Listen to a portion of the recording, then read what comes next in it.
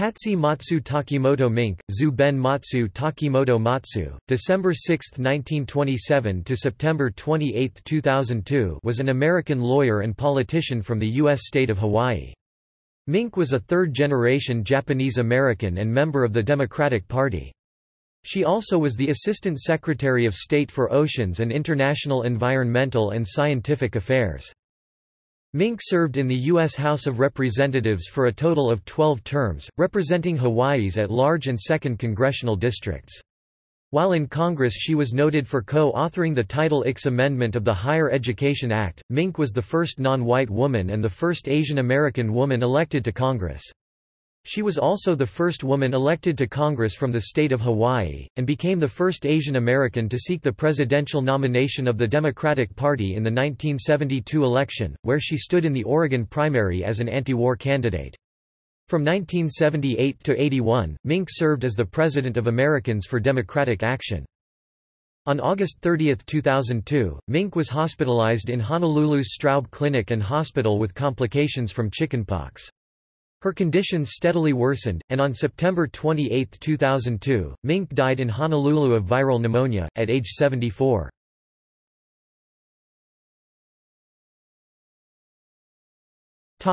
Family background. Mink's parents were second-generation Japanese Americans or Nisei. She was a Sansei, or third-generation descendant of Japanese emigrants. Her father, Suematsu Takimoto, was a civil engineer.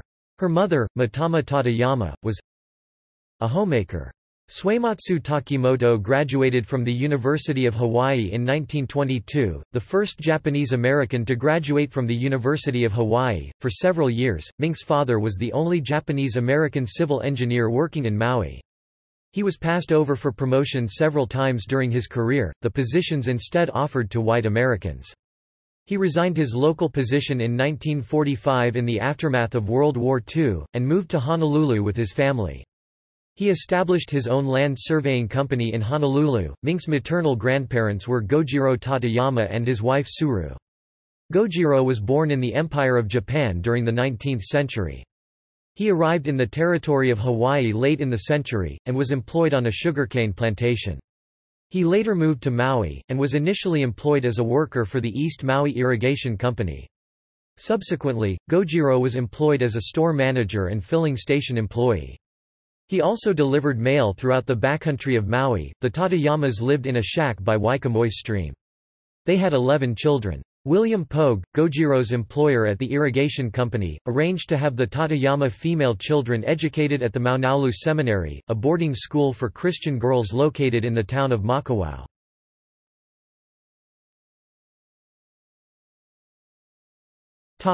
Early years and education. Mink was born in Hamakua Poko on the island of Maui. She attended Maui High School and in her junior year won her first election to become student body president. The month before her election, Honolulu was attacked by Japan. Her coalition-building strategy worked and she won a close election. In 1944, Mink graduated from high school as class valedictorian. Mink moved to Honolulu where she attended the University of Hawaii at Manoa with medical school and a career in medicine her ultimate goal.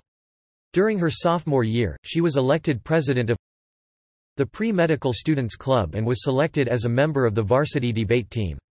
She spent one semester from September 1946 to January 1947 enrolled at Wilson College, a small women's college in Chambersburg, Pennsylvania before transferring to the University of Nebraska where she once again faced discrimination. The university had a long-standing racial segregation policy whereby students of color lived in different dormitories from the white students. This annoyed Mink, and she organized and created a coalition of students, parents, administrators, employees, alumni, sponsoring businesses and corporations. She was elected president of the Unaffiliated Students of the University of Nebraska, a separate student government for non-white students who were prevented from joining fraternities, sororities, and regular dormitories. Mink and her coalition successfully lobbied to end the university's segregation policies the same year. After her successful fight against segregation at the University of Nebraska, Mink experienced a serious thyroid condition that required surgery and moved back to Honolulu to heal and finish her final year of college at the University of Hawaii. She earned bachelor's degrees in zoology and chemistry from the university. In 1948, none of the 20 medical schools to which she applied would accept women. A disappointed Mink decided the best way to force medical schools to accept women would be through the judicial process. Mink decided to go to law school. Mink applied to the University of Chicago Law School. Unusually, the school had admitted women from its inception in 1902, and Mink attended law school with several other women. Mink obtained her Juris Doctor degree in 1951.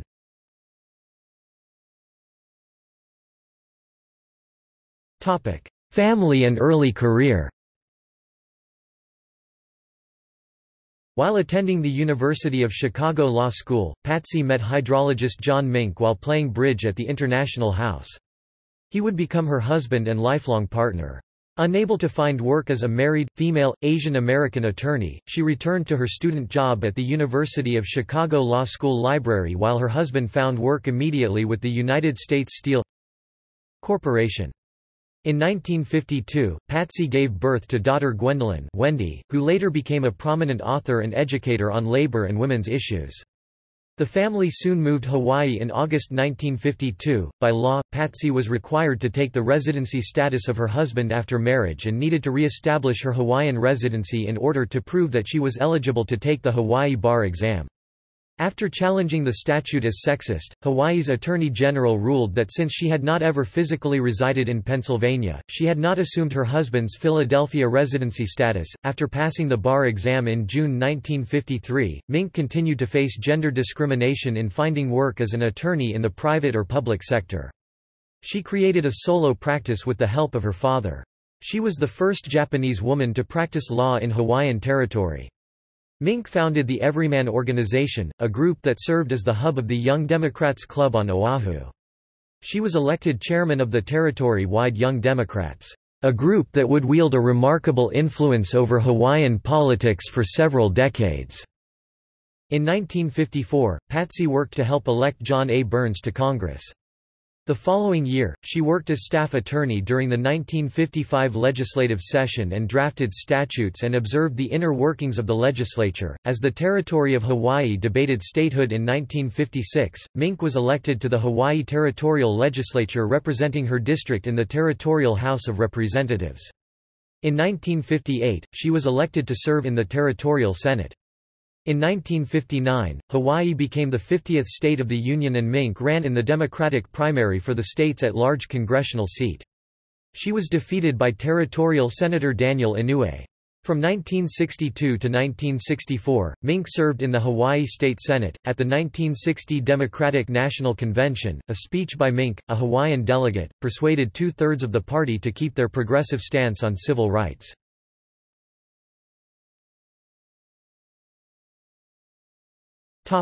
U.S. Representative. In 1964, Mink became the first Asian American woman and first woman of an ethnic minority to be elected to the United States Congress. She served 6 consecutive terms. Mink took what she learned in high school and built some of the most influential coalitions in Congress. Her most important coalition was one to support the Title IX amendment of the Higher Education Act, of which she was one of the principal authors and sponsors, prohibiting gender discrimination by federally funded institutions, an outgrowth of the adversities Mink faced through college. In 1970, Mink became the first Democratic woman to deliver a State of the Union response. That same year, she was the first witness to testify against President Nixon's Supreme Court nominee George Harold Carswell, who would eventually be rejected by the Senate. Harry Blackmun would eventually be confirmed instead. Mink also introduced the first comprehensive Early Childhood Education Act and authored the Women's Educational Equity Act. All of these laws written by Mink were declared landmark laws by Congress as they advanced equal rights in America beyond what could be imagined during the time. Title IX Amendment of the Higher Education Act was renamed by President George W. Bush on 29 October 2002 to become the Patsy Mink Equal Opportunity in Education Act. She co-authored and sponsored the act while in the House. In 1975 she was the chief sponsor of H.R. 9924, granting $5 million in total taxpayer contributions, $22.7 million in 2017 for both the state and national women's conference, which President Gerald Ford signed into law. From 1975 to 1977, during the 94th Congress, Mink was elected to a position in the House Democratic leadership, as Secretary of the House Democratic Caucus.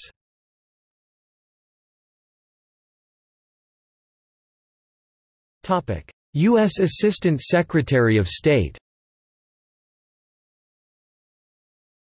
In 1976, Mink gave up her seat in Congress to run for a vacancy in the United States Senate.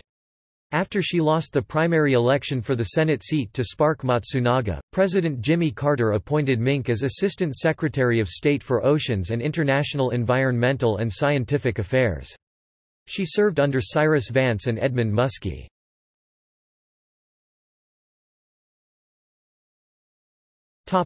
Return to U.S. Representative. After her service in the Carter administration, Mink settled in Honolulu, where she was elected to the Honolulu City Council. Her peers on the council eventually elected her chairwoman, and she often butted heads with the controversial mayor of Honolulu, Frank Fassi. In 1990, Mink won back a seat in Congress, serving alongside Neil Abercrombie, who represented the 1st Congressional District of Hawaii.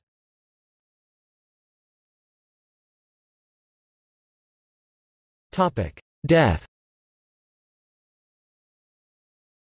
On August 30, 2002, Mink was hospitalized in Honolulu's Straub Clinic and Hospital with complications from chickenpox. Her conditions steadily worsened, and on September 28, 2002, Mink died in Honolulu of viral pneumonia. At age 74, Hawaii and the nation mourned. Secretary of Defense Donald Rumsfeld ordered all flags at military institutions lowered to half-staff in honor of her contributions toward the equal rights of Americans. Mink received a national memorial and was honored with a state funeral in the Hawaii State Capitol Rotunda attended by leaders and members of Congress. She is buried at the National Memorial Cemetery of the Pacific. In 2007, Central Oahu Regional Park on Oahu was renamed Patsy Mink Central Oahu Regional Park. In her honor, Mink's death occurred 1 week before the 2002 primary election, too late for her name to be removed from the general election ballot. On November 5, 2002, Mink was posthumously re-elected to Congress. Her vacant seat was filled by Ed Case after a special election on January 4, 2003.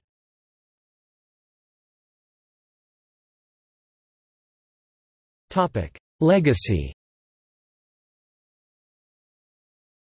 In 2002, Congress renamed the Title IX Amendment of the Higher Education Act, which Mink co-authored, to the Patsy Mink Equal Opportunity in Education Act.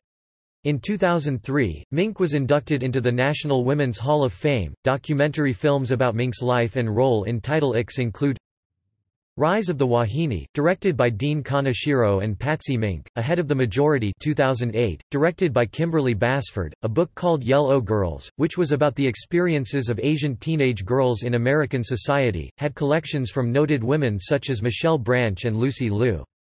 Mink contributed a chapter to the book telling of her early political work in post-World War II America. She received a posthumous Presidential Medal of Freedom from President Barack Obama on November 24, 2014.